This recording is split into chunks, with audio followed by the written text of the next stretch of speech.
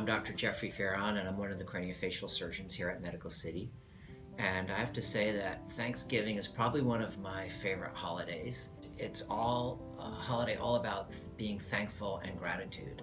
And so this year, from my list of gratitude, I would have to put my family as number one. But if I'm thinking about the hospital, probably the first area I'd want to recognize is Child Life Services.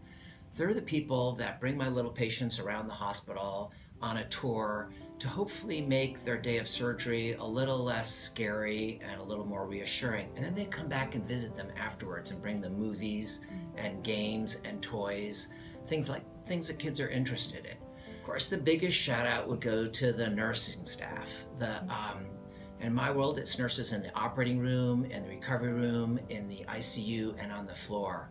They're the ones that really do 98% of the care for my patients at Medical City.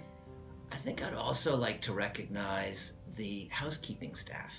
These people work really hard to keep a clean and sometimes sterile environment. I'd also like to recognize the chefs and the kitchen staff. They prepare 3 meals a day, 7 days a week, 365 days a year.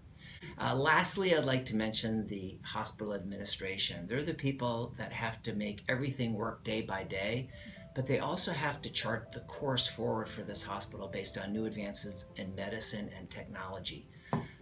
So that's my list of what I'm going to be grateful for this Thanksgiving.